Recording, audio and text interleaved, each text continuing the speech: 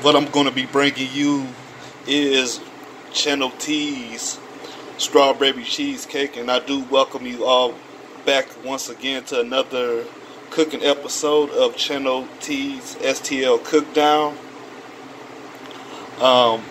I do appreciate you all stopping by. Make sure you like, subscribe, and comment. What I'm bringing you, as you see, are some ingredients on how I'm going to make my strawberry cheesecake. Okay, make sure you have your oven set at 325. It will take an hour for it to get done. Alright, I put in my 4 8-ounce cream cheesecake. Well, cream cheese, I'm sorry.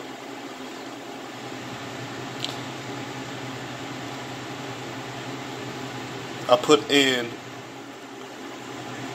4 Philadelphia 8 ounces of cream cheese.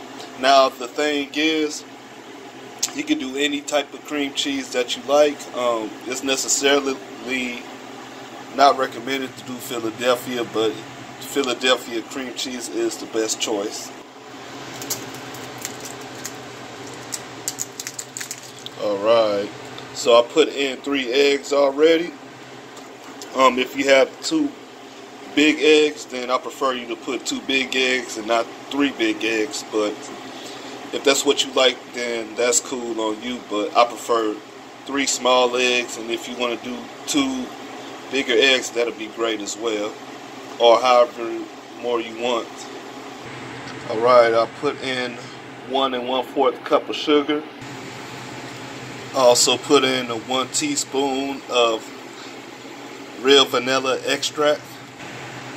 Alright, and I'm gonna put some strawberries in here next.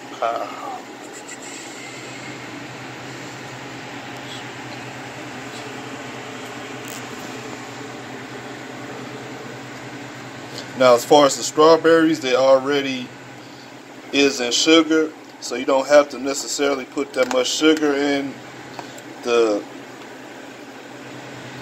cheesecake mix, but you can put how much you like. I prefer a little bit more. Now there you go. Alright, and also make sure that you put in the heavy cream as well. It's also good if you like to put in sour cream, but I don't like the sour cream part of it. But as far as the heavy cream, the teaspoons, you can do 4 of them. If you do the tablespoon, you can do 2 of them. That's my preference on the heavy cream for the cheesecake. Alright, so you would like to start off blending it. First, medium speed for at least 1 minute at the most. There we go. Make sure that you want to also get everything, the eggs, the salt, the vanilla as well.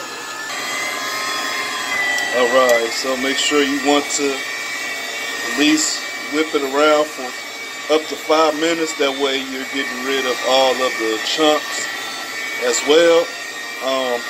If you like, you can add milk, but I don't want milk in the strawberry cheesecake. It's preferable. I prefer the heavy cream part to make up for the milk.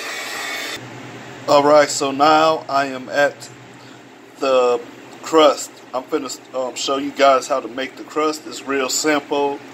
It's not that hard at all. Basically, all you have to do is just pour some butter in there. If I was you, I'd put a stick in there, 1 stick of butter, but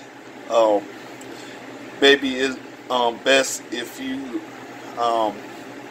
not familiar with it, with making a cheesecake, then you probably want to do a half a stick of butter. Alright, as you can see, I am mixing it with my hands, and I'm going to be soon patting it out. Okay, so as you can see, I already have my cheesecake crust.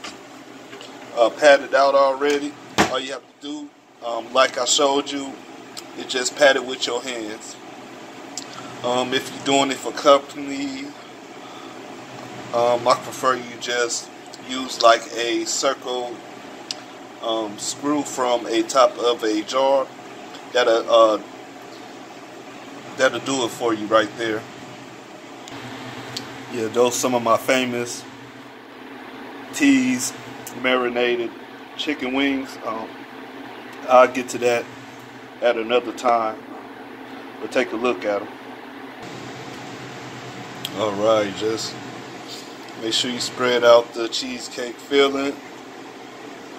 As you see, a few little chunks in there still, but I believe it's going to melt once you cook into it. Alright, got that bad baby in the oven. Remember, it takes an hour. The way you know that is done, just stick a toothpick into it, and if it don't stick to the toothpick, that's a good sign that it's done. I will be back with a part 2 to show you how it turned out. Make sure you like and subscribe to my page and leave a comment. Thank you.